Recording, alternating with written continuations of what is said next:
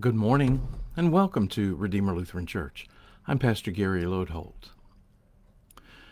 This week we are attempting to make it through the Exodus story and put things a bit in order for us. Today I need to jump ahead a little bit past some significant events that you know about. You see, soon after the incident at Massah and Meribah that we talked about yesterday, they make their way to the mountain of God. Now, traditionally we think of that as Mount Sinai, and if we look at maps, we find Mount Sinai all the way down at the point of the Sinai Peninsula. Absolutely, unequivocally, maybe that's where they were. You see, that's a long way from where they were going, and in fact, in exactly the opposite direction. What may be likely is that the mountain at the tip of the peninsula was named Mount Sinai many years later, after the story, and not before. There is good evidence that the more likely place where all this happened, where the true Mount Sinai was on the eastern side of that peninsula, away from Egypt and closer to the promised land they were headed toward. Some other bits that may support this idea is that the mountain they visited is sometimes also called Mount Horeb, and there are other Bible stories where people visit the mountain of God, and it seems to be in this eastern area and not at the tip of the Sinai Peninsula. No one really knows. Anyway, they came to the mountain of God, and there Moses was given the Ten Commandments. The next several chapters of Exodus recount the story of many laws and ordinances that God set before the people, and there are instructions for how to build the tabernacle and the Ark of the Covenant, and even some ordinations.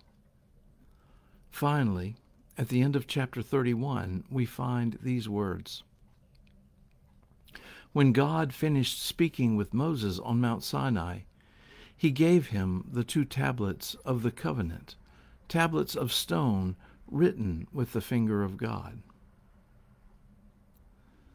The thing was, Moses was up on that mountain with God for a long time, and while Moses was up there, the people were left on their own. Aaron was there, to be sure, but no one knew what had happened to Moses, or even whether he had been killed by being so close to the presence of God, or even whether or not he was ever coming back.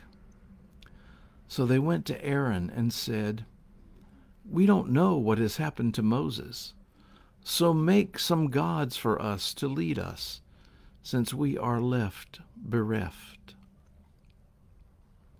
So, surprisingly, Aaron, Moses' brother, told them to bring him all their gold, which he then melted down and made a golden calf for them. The next day they offered burnt offerings to it and had a big celebration. Meanwhile, up on the mountain, God said to Moses, "Go down at once. Your people have acted perversely and have turned aside from what I commanded them." Once again, God calls them stiff-necked and said to Moses, "Let me alone, so that my wrath may burn hot against them and I may consume them." Oh, the shame hidden in those words. Up until this point, God had called them my people. But now he looks at Moses and calls them your people.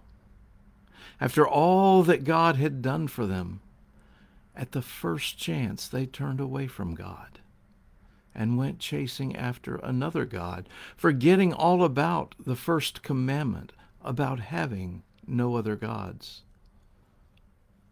God knew what that meant. They weren't God's people at all. How we wish those words didn't apply to us. How we wish that we didn't abandon God and chase after dozens of other gods in our lives. It is often said that which we value most highly, that is our God.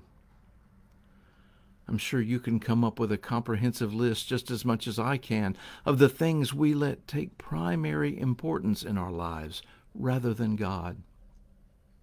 And the biggest challenge of this may be the subtlety required to notice all that we take for granted and don't examine to see how they are God's in our lives.